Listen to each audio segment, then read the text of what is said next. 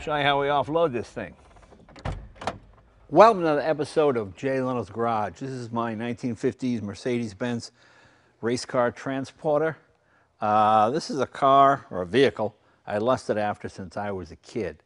If you don't know the history, back in the 50s when Mercedes-Benz went Grand Prix racing, most of the racing was England, Germany, France, Spain, and the Germans did not like to fix their cars at the racetrack. They liked to fix them at the factory. So what they did was, they built what was at the time the world's fastest car transporter, 108 or 105 or 108 miles an hour. And what this had was, this had the engine out of the famous Mercedes Gullwing, you know, the 300 SL, the big six-cylinder mechanical fuel injection, just like the race car.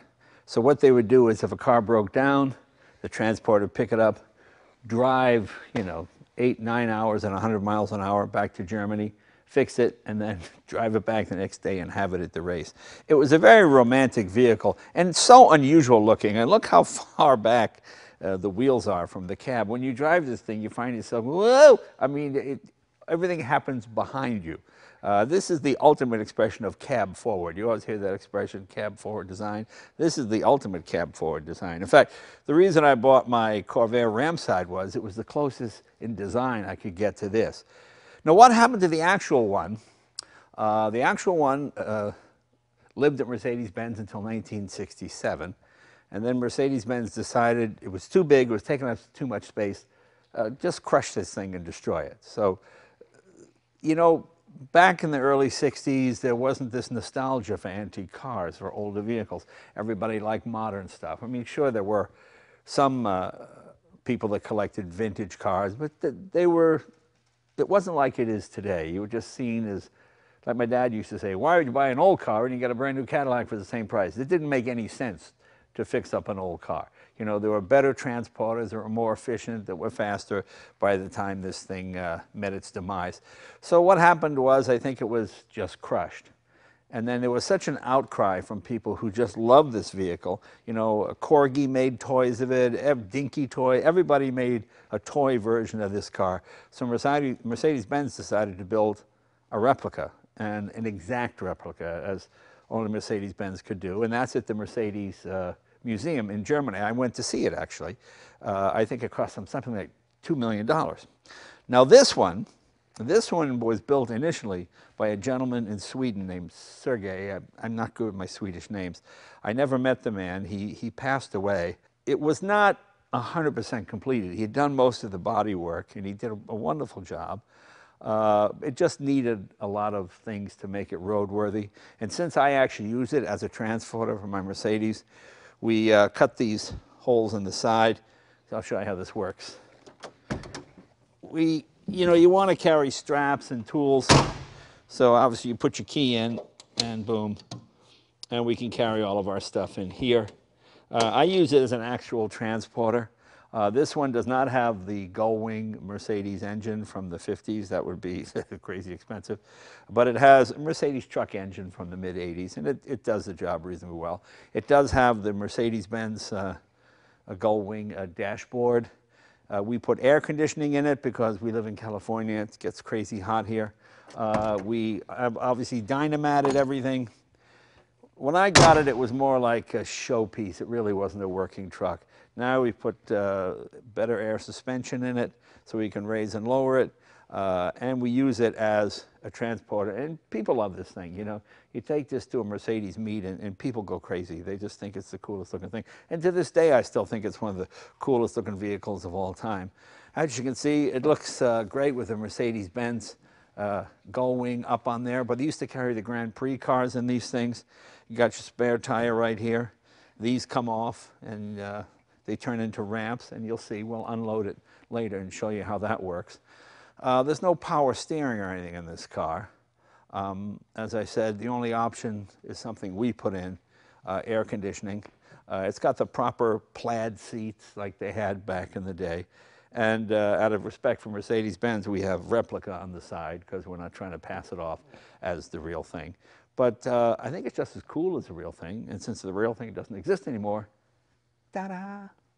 I mean, I love the fact that there are people that will make these type of things. Oh, we also put a door here so you could get to the radiator. In the actual car, in the actual vehicle, this did not open. But since we have fuses and we have the air conditioning and everything else up there to get to the radiator, it just makes it a little bit easier. The front of it is, as you can see, just basically a Mercedes sedan from the early 50s. Proper color. What else have we got? It's got a winch on it so we can pull the car up. These are plastic, but I will do them in glass one of these days. That seems to work fine for right now. But it's just fun to drive. I mean, it's a little awkward because you're always, the wheels turn behind you like, woohoo! It's like walking like this all the time. You know, the wheel, it's a little goofy, but I just love this thing. And as I said, if you're a Mercedes-Benz fan, this is a piece of Mercedes-Benz history that does not exist anymore and has been recreated. And that's what we want to do as a homage to that great era of the 50s. In fact, I have Fangio's first trophy that he gave me. I was quite honored to have that. It's pretty cool. It's his first World Cup. I'll tell you what, why don't we take it for a ride? And then we'll come back here, we'll show you how we offload the car, and then we can show you, I can't show you the engine compartment unless the car is off of here, because you can't lift the hood, it hits. You don't want to break down with the car on there, basically. So that's what we'll do. We'll take it for a spin, we'll show you how it goes down the road. It looks really cool going down the road, especially with the car on the back. And then we'll come back here, offload it, and we'll go into it in a bit more detail. And I'll show you that cup when we get back.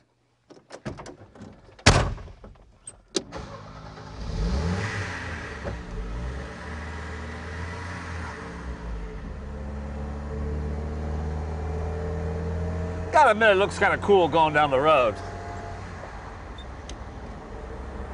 Now, we're not gonna go 108 or 105 like the original did, but she does 65, 70, no problem.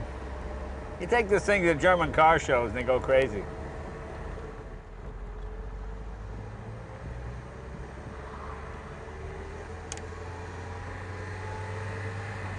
Actually, it drives pretty nicely. I mean, it's just such an odd sensation to have the wheels behind you. Some of my favorite Mercedes-Benz came out of this era. The Gullwing, of course, 300 SL convertible. The big SC, I think was called. The one that had the SL engine, but it was the coupe with the sunroof. 4 on the tree. Shifter. Oh, that's a fantastic car. The build quality of those early Mercedes was just unbelievable, with that rich German leather. Oh, just fantastic. Fuel mileage is all right, just typical for a truck. Probably, I think on the freeway you're probably getting 15 to 18, something like that. It's not bad. It's just a little Mercedes truck engine, but it's a powerhouse. It's got a 5-speed box in it, so that helps. Obviously, when you take the car off, you get a little better mileage because you're dropping, 3,000 pounds. It's just so unusual looking going down the road. People always have to look twice, like, what is that thing? I like the fact that it's a single vehicle car transporter. I don't like the ones where you stack 10 or 15 cars on. But when we get back to the garage, I'm going to show you the build on this car.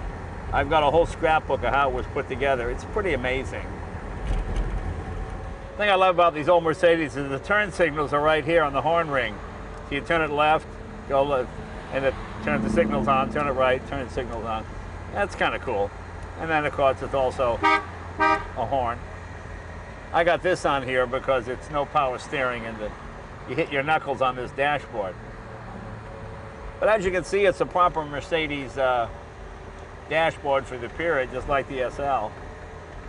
Put on my blinkers, there you go. As I said, 5-speed gearbox. Here's for suspension to raise and lower the front end, raise and lower the rear end. Those are, of course, your air conditioning vents here. Air compressor, radiator fan, clock. Got speedo, tack, fuel. water temperature, oil pressure, and oil temperature. Well, this air suspension actually rides pretty nice.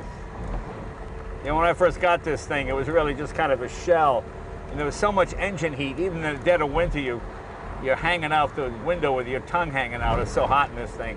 So we dynamated it to obviously for insulation purposes and for quietness. Put the air conditioner in. Now it drives like a regular truck. Every time I look in the rearview mirror, I see a Mercedes right on my tail. Down! It's just meant to pull one.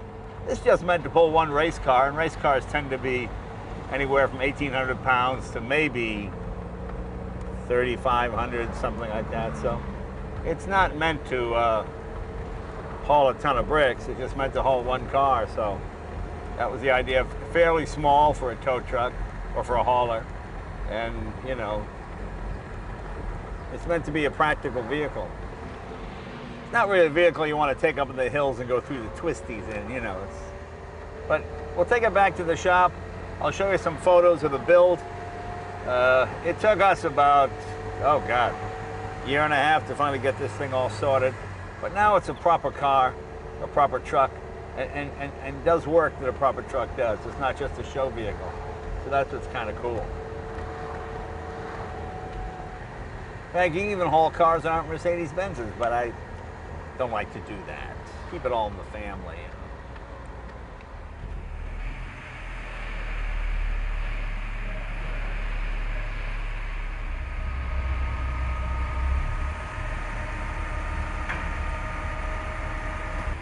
Show you how we offload this thing.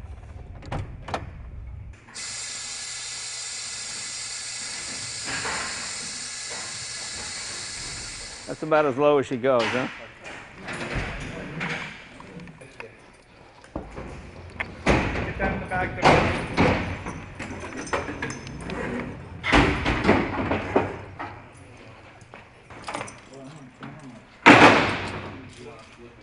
Yeah, you do it. I'll hold it still. Go ahead.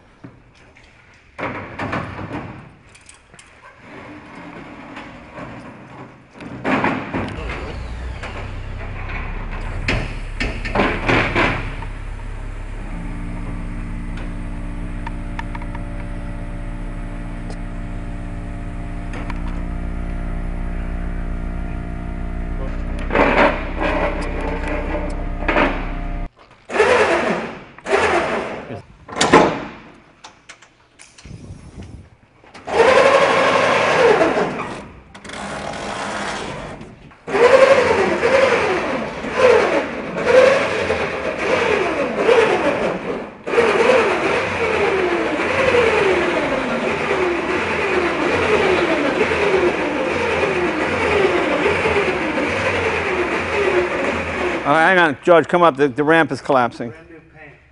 Ramp is collapsing. I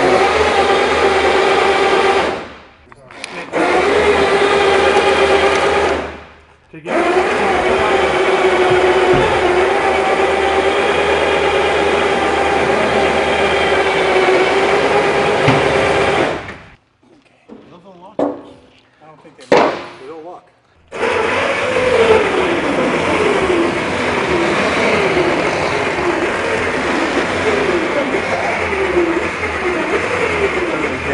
Huh?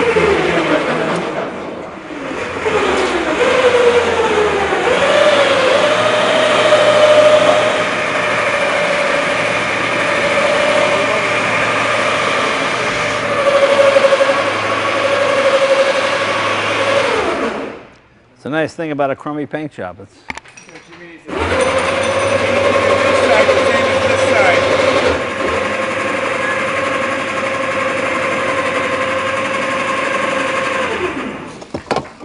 well, you saw how we offloaded it. That's how they did it back in the day. All these rams interlock and fit in. We hadn't done it in a while, so it got a little crazy. Actually, that should be in the. That's going to rattle around, but I'll fix that later. I'll show you the engine in this thing. It's nothing. You know, normally my engine compartments are immaculate, so I apologize, but it's a truck, and it's just. The mid-80s Mercedes truck engine. What is it? I think it's 2.4, 2.3, 2.4 liter four-cylinder Mercedes mid-80s truck engine, and it's a workhorse. It does what it's supposed to do, carries this thing around. The weight of the vehicle is, here you got it written right here, 4,614 pounds. So 5-speed manual box, got the winch. You can see all the dynamite we put in here. There was so much heat coming out of this thing. So it's nothing fancy, just a real workhorse truck engine. Put that up there, and let's put this back down. But now I'll show you some of the build of this thing. It's pretty amazing.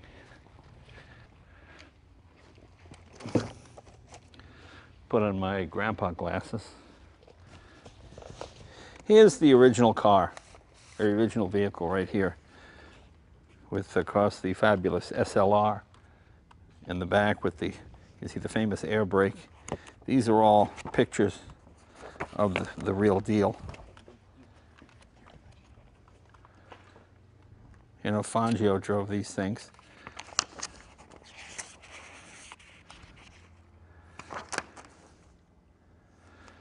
That looks like Fangio there. I'm not sure, but I think that might be Fangio. Now I'll show you the replica. Here are some of the dimensions.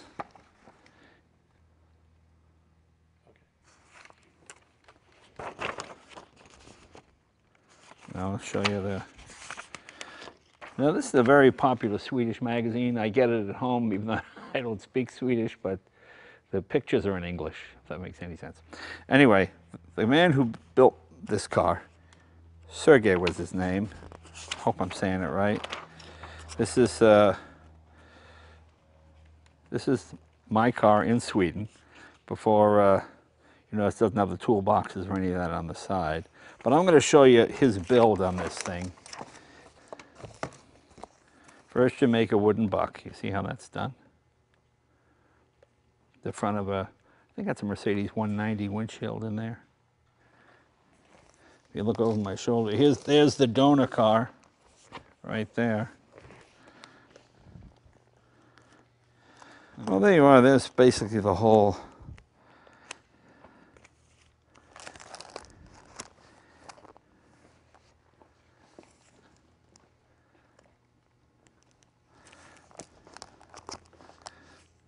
As you can see, he had a lot of models of this vehicle. There he is making the grill. Look at this. I mean, okay, it takes a lot of work to do your own forging. There he is making all the pieces. This is what you do when you don't have Netflix, okay? You have time to actually build stuff instead of watching Game of Thrones or something else. Of course, there's a lot more nudity in Game of Thrones, but ultimately this might be more rewarding. See, he's practicing putting the car in the ramp. There's the buck again to make the whole front.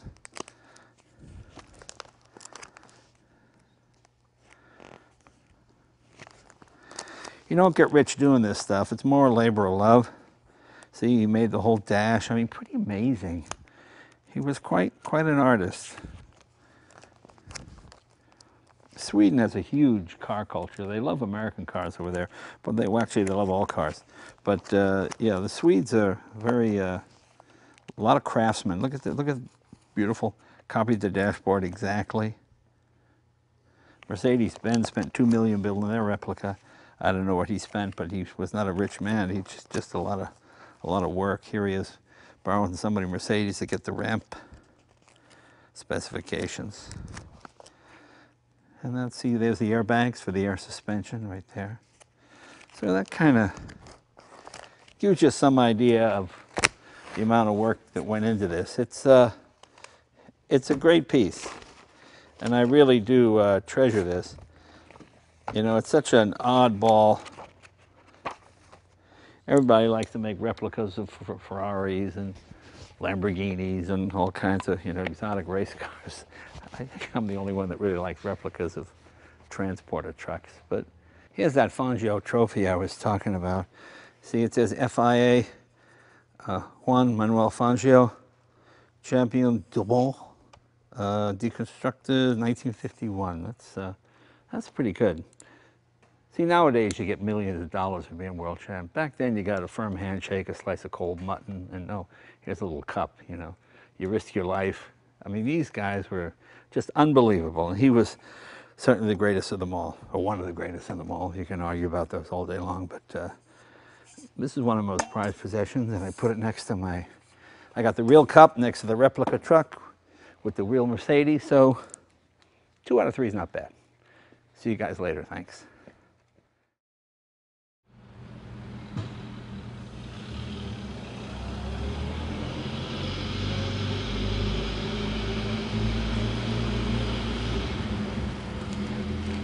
Mm-hmm.